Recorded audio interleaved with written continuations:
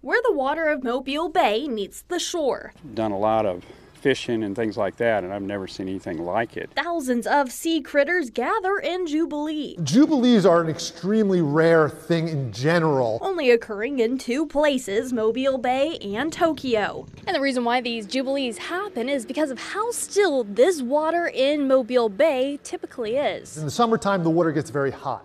The hotter the water is, the less dissolved oxygen it can hold. So really, these little critters are just trying to breathe, and the waves closer to the shore mix in oxygen into the water. And so if they go right up to that edge, they can get a little bit of dissolved oxygen. And while they're at the shoreline, it makes a cool lifetime memory for those who get to see the Jubilee, like Bill Bingham and his family. We took our 3 boys and got them up early because we heard it was happening.